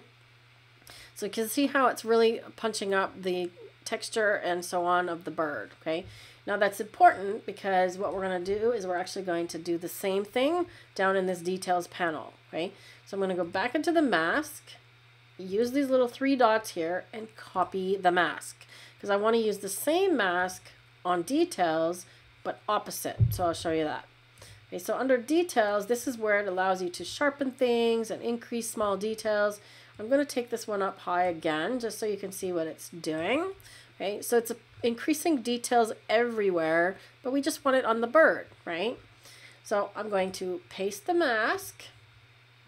Okay, now wait for this because what's going to happen is it's going to only apply this to the bird. Okay, so pasting in, right? See, there's that mask again. Same thing. Now it's only applied these sharpening effects to the bird. I'm going to take it really far so that you can see it. Okay, I want to apply it a little bit down here on the ground as well. So I'm just going to add to this mask, paint it in, but a lower opacity. Right, so I want to just give him a little bit of sharpness where he's standing. Okay, sort of that strip of the dirt where he's standing. Now I've taken that to extreme so that you can see it, right? You can see that the bird has a ton more detail, but it's also, my mask is not perfect because I've got it on the background. Okay, so I could go in and refine that. And then let's just bring these sliders back to something a little bit more realistic. Okay, so I've taken these too far on purpose just to show you where that mask is. Okay, so that's how you can use a mask from one image to the next. Right, I would also add a vignette on this image, which the template didn't do. So I'll just go in and do my usual thing, darken, change it to feather 0. And then let's make it a little bit smaller. I'm not so much worried about keeping his leg in, so I'm just gonna go like that. And I could probably even go smaller and then just move it up a little bit so we get him. And I'm just clicking around until I get it in the position that I want. Put the feather back and put the amount a little bit softer.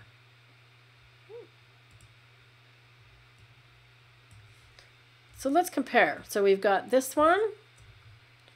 Okay, let's go back to Lightroom. Pretty similar, right? So you could do the same kinds of things in whatever program you're using, and I realized I didn't crop the other one, right? And just different methods, different tools, but you can come to the same result, right?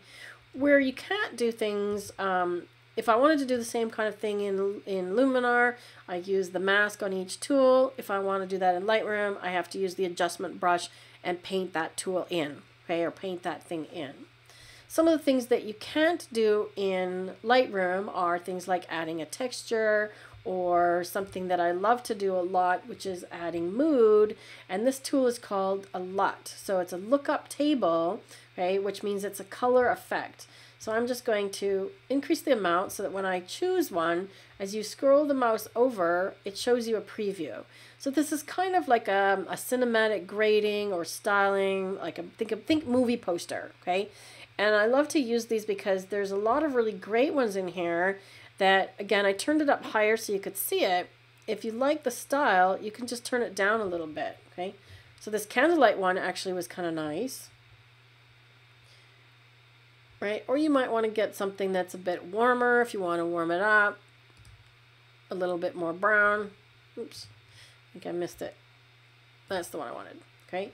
So if you like the amount, you can increase it. If you want more of that effect,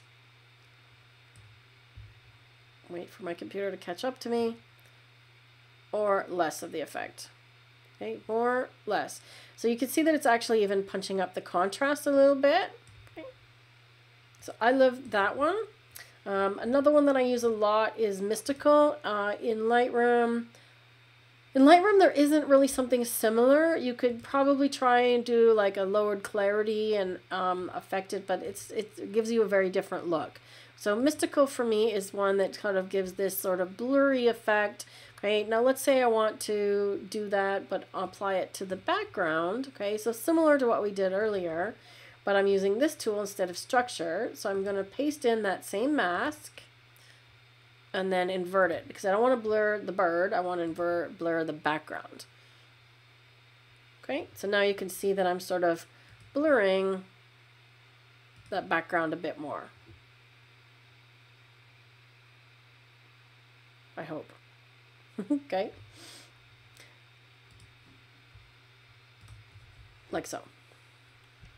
And then dial it down. So I like Mystical. I also like the Glow for Orton effect. So the effects that you can do in both programs are very similar unless you want to add a texture. Let's see if I got an image here that would work with a texture. We haven't done a texture. This one here might be kind of interesting. Right, so this one here was submitted by Evo. Oh, Evo's here. Okay, so how do you pronounce your name? Guatam? Can Canon DPP do such editing? I'm not a super fan of either the Nikon or the Canon editing software. I'm a big believer in working with a company that specializes in photo editing software. Like Canon makes cameras, they're not expertise in making software. And to be honest, I don't even use Apple software, right? I think Apple is expert in making hardware, not software. That's my personal opinion, and I'm sticking to it. All right. Mike says no, it's not too early for beer. Okay, good. Yes, it's definitely afternoon here, Mike. Am I using Luminar as a standalone model or a plug-in from Lightroom? It doesn't matter. So I use it as both, Wilma. So right now we're looking at the standalone version. Okay. So if I'm editing it in the standalone version, you'll see this export button. If I want to do the same image, let's take it over to Lightrooms and do that then. Okay. So if I want to do that same image from Evo, and I want to edit it in Lightroom and then add a texture, then I would hop over to Luminar. Okay, so I'm going to do the shift double click trick here, and I'm going to pull the highlights down because I think what's going to happen is I'm going to get a bit more color in there. And I think it's crooked a little bit, so I'm going to use the crop tool and auto to see if I can correct that. See how it corrected the tilt a little bit? Okay, and I think that's pretty good.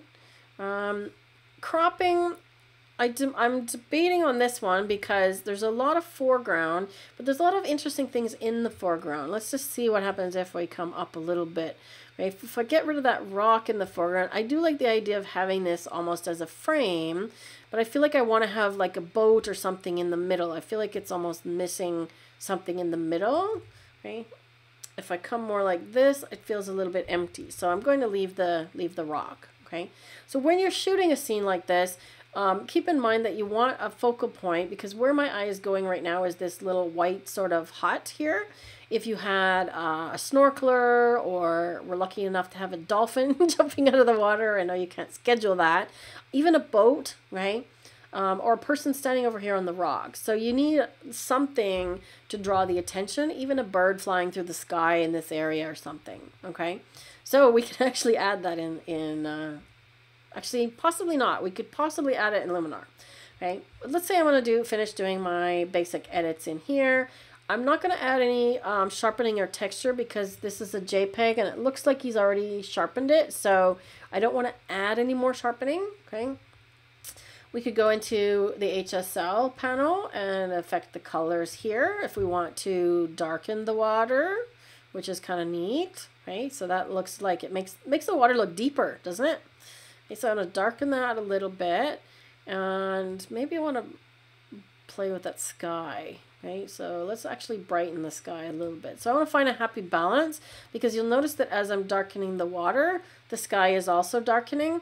And that's actually one of the drawbacks of this HSL tool in Lightroom, is that you can't apply it locally. Okay, if I try and use the paintbrush tool, okay, there's no HSL that you can paint in.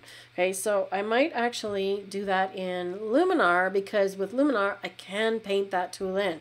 So I could apply it just to the water and not to the sky. Okay, so let's just do it a little bit so it's not affecting the sky too much. And I want to see if I can darken this area over here. So I'm going to click here, and yeah, it's yellow. So I'm going to bring that down a little bit. And then we can decide, okay, do we want to add saturation in here? Yeah, let's maybe punch up that water. Look at that. And I want to lower the saturation here because I don't want this taking attention. Okay, so just using the HSL, we've really sort of increased the eye towards the water. Okay. Now, there's not much more I would probably do here in Lightroom. See, it's affecting the trees as well when I do this. Let's just play around with that. That's about all I would do in Lightroom, maybe a slight edge vignette. So let's hop over to Luminar. Okay, so where I want to go with this one is to play with that HSL, and let's even try a texture on it. Okay, so right click, edit in Luminar AI. So the difference between and I want to do it with a copy with edits. Okay, so this one.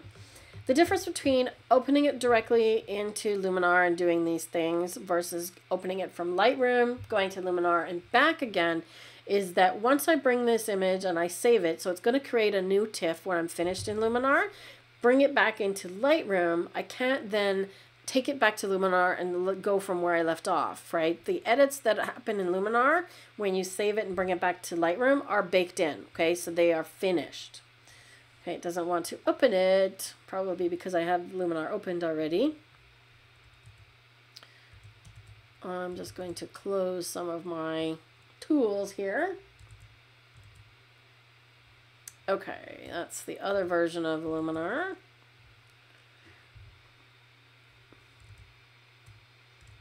Sorry, I'm trying to figure out which one it's got. I got two versions of Luminar opening here. Where the heck is it? There we go. Okay. So now you can see that instead of when I switch to the other one, this one has an export button. So you can always tell whether you're in Luminar standalone because there's an export button versus the other one, which is apply. Okay. So I already know what I want to do this one. I'm not going to do a template. I'm going to go and do that HSL. So that's under the color panel. And I want to play with those colors again. So there isn't one of those little funky adjustment tools in here, but I'm just going to play around because I know it's cyan in the water, right? So you can see the water. So I want to darken that to make the lagoon look a little deeper. You'll notice that there's also some green in the water, and blue affects more of the sky. But if I want to affect the blue in the water and not the sky, this is where I would do it and mask out that part of the sky. Okay, so I'm just going to use a gradient mask, drag it down. Okay, now remember that it's affecting the part that's red, okay, not the other part. Let me just turn that off. So turn this one off. So right now it's affecting the sky. So we want to invert that mask so that it's affecting the water. Okay. So see, now I can use the HSL tools and just apply it to the water like I want it. Okay, let's try the Enhance AI on the Sky Enhancer. Let's see what it does here. Okay, so you have to be careful of going too far, and what too far looks like is, can you see there's this sort of little outline happening around the horizon there? Okay, that's too far because it's pulling the sky darker and it's creating this little outline. Okay, so you want to be careful you don't get that. Okay, but this Sky Enhancer is doing a better job than I was doing in Lightroom with that tool of the HSL. I want to see what accent does as well. Okay, now it's trying to brighten up the dark areas. It's actually giving a little bit of punch overall to the image. Lots of color enhancement, so that's kind of nice. Okay. Now, augmented sky, I'm going to try something here because you can add birds into the sky. And I want to see if it'll allow me to place the birds in the water, because it will place them in the sky. Okay, but if I want to have them flying over the water, I don't know if it will show up there. No. So you see how, again, Luminar is smart because it knows the horizon is here and birds aren't going to be below the horizon. So as soon as I dragged it below the horizon, the birds disappeared. Okay. So I'd have to do it another way if I wanted to put birds, but I could put them up here if I want. Okay. So if I want some birds, just to add interest, okay. And relight slider actually helps to blend the birds in a little bit, so it kind of fades them out. Okay, so you notice as I increase the relight slider, they sort of get faded out into the clouds versus really bright. So I'm going to just relight them a little bit, and you could even defocus them. Okay, so I kind of like what's happening with the birds there. It gives it something interesting. And I'm also going to go and add a texture on this one. Right? Partly because I think it might add some interest here. There's not a lot happening, so I'm going to go and see if I can add a texture to create a little bit of interest here. Rob, please share a link to our texture pack and our sky pack. So texture pack is all images that are high res that I shot in Cuba. So when you just have to navigate to the folder where your images are, and then just kind of scroll through them. There isn't a way to preview them inside of Luminar other than like as I'm doing here. I'm just kind of scrolling through the thumbnails, okay, through here in my window browser, my Finder browser. And I just want to find one that I think might look interesting. Actually, this one might look interesting. So it's got lots of the similar colors, okay? So it's kind of got some paint, crumbling paint, pinks and blues. So I'm going to pick that one. And when it loads it in, it comes in at 50% opacity. Oops, where'd it go? Apparently I hit enter too fast. Okay, I don't know why it's not loading for me. There we go.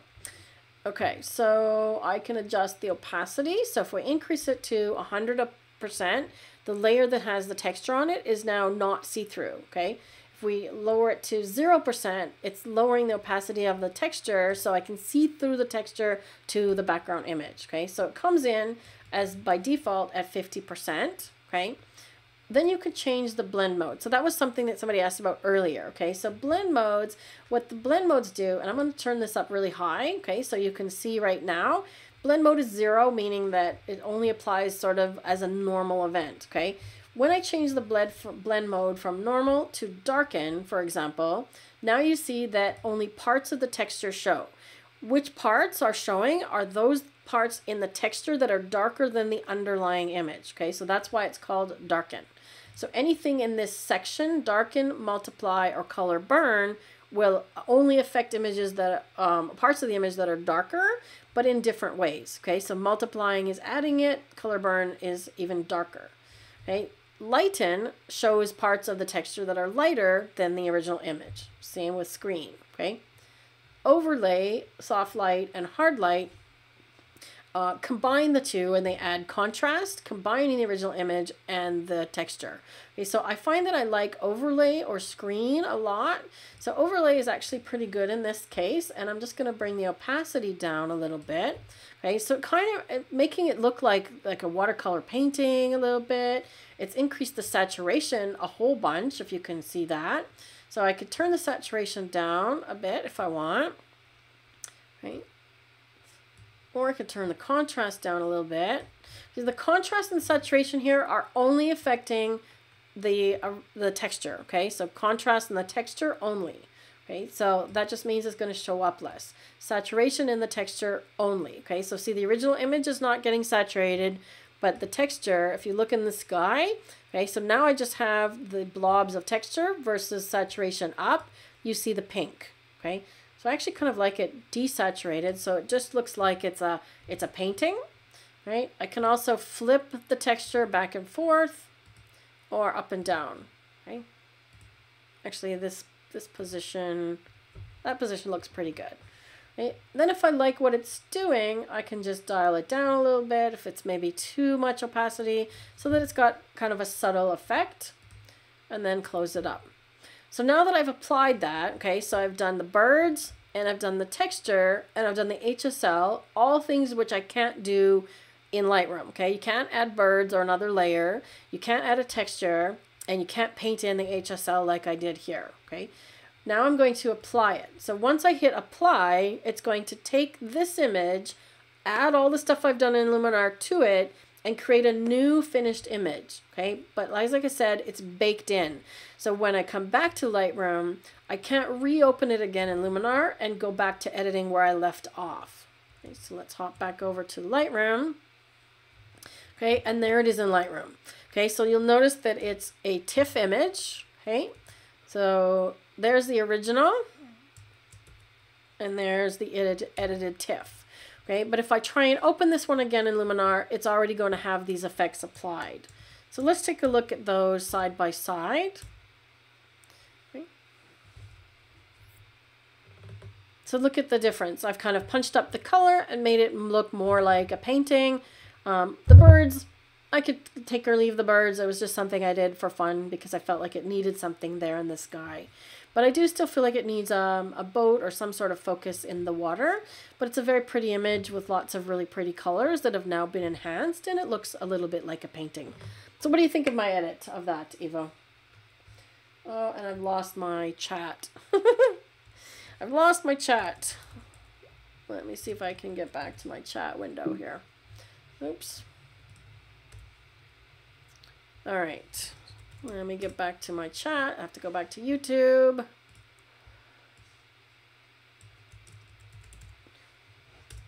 Hang on there with me. I'm just coming back to you guys. I can't find my chat.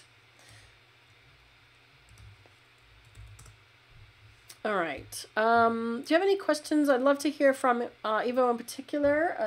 Did you like my edit on this image? Maybe how did you edit it? Anybody that I've edited your image today, so Holly, Barb, Sergio, Richard, who else did I edit? Patricia, anybody whose images I've edited today, let me know what you think. If you've edited it differently, I'd love to know what your edit looks like. Okay. Got my chat again, I think.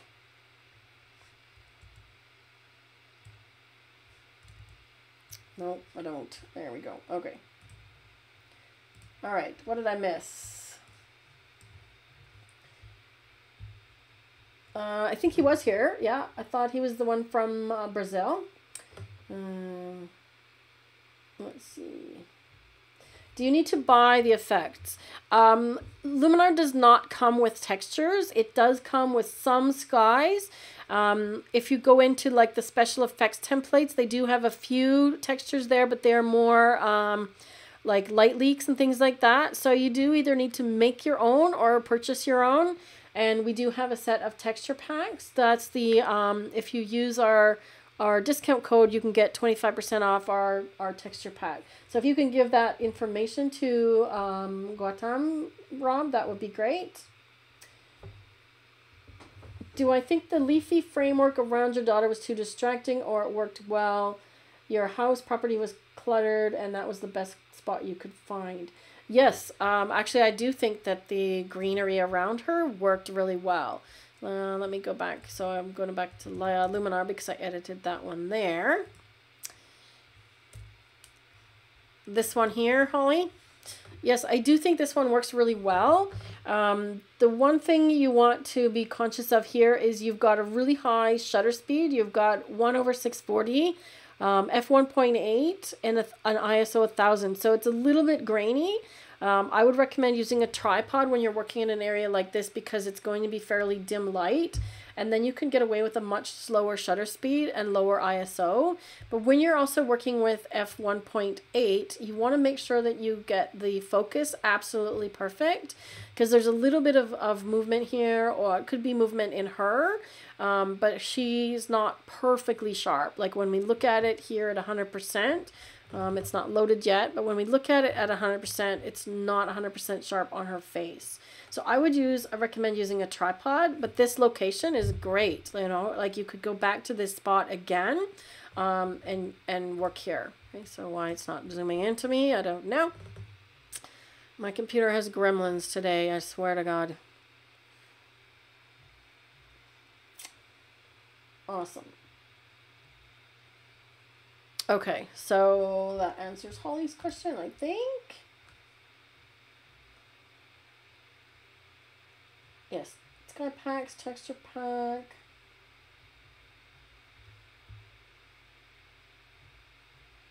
Video and audio is out of sync. Interesting. I think you had it on auto ISO. You were having issues with back button focus. Okay. So probably what's happening is, Holly, if you're using back button focus and you're standing holding the camera and she's standing, even just if you move back and forth a tiny bit, or she does, because you've got that really narrow depth of field of the 1.8, it could have moved. That's all. So I would say use a tripod, because then at least you can eliminate your movement, and just make sure that she knows not to sort of lean back and forth. And you could probably, you know, shoot at like 2.8 and still get a really nice soft background, but give yourself a little bit more latitude in terms of the depth of field. But this is a really beautiful location, and I would definitely shoot here again. Depending on the time of day, like you've got beautiful light coming in here. Did you use a flash or anything on this one, Holly? Because you've got really nice light on her eyes. Like she's got some really nice light coming in. I think I answered the one about Lightroom versus Luminar versus plugin or standalone. I just demonstrated the plugin version, so it doesn't matter. You can still create the same things in Luminar whether you're using it as a plugin or a standalone. But the difference is that if you're using Lightroom, Lightroom has more sort of sorting tools and pro tools. You can do things like rename, batch rename, edit the metadata, you know, things like in here you can change the caption or the title, add your copyright information. You can do things like rate your image with a color or a flag or a rating. Inside of Luminar, they only have flags for picks for favorites, so they don't have stars or colors. So you just have a little bit less limiting sort of sorting and cataloging options than you do in Lightroom. But Lightroom is a subscription program. That's the other thing, is you pay Adobe $9.99 a month for the photographer's package. That's US. And you have to pay that indefinitely. So if you stop paying, you lose access to your Lightroom edits.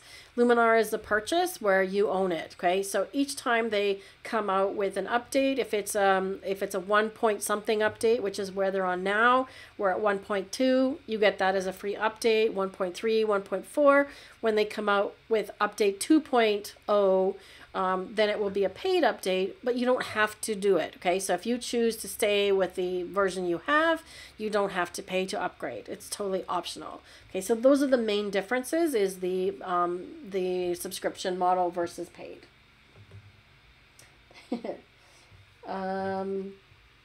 So that means you're not using a tripod because you're too much of a spaz. Okay, that's funny. So I think we've done several images today. I've shown lots of different versions with people. So I hope that gives everybody, specifically Richard was asking for some people edits, some ideas on to how to do those. We did a sky non-replacement and played with some adding things into skies, a watermark, bird texture, and adding a texture overlay. So we did lots of different things today. Please keep submitting your images, because if I run out of images to edit, I'll have to come up with some of my own. And I think for demonstration purposes, I think you'll enjoy it more if you send your images and you can see what I do with your image. So use the form in the description below the video to submit your images and questions, and I may get to your image next week. So thanks for tuning in. Thanks for putting up with all of the technical issues today and the audio and all this other stuff. So thanks for putting up with that and sticking around, and hopefully send your images, and I will see you next week, hopefully without technical difficulties. Take care.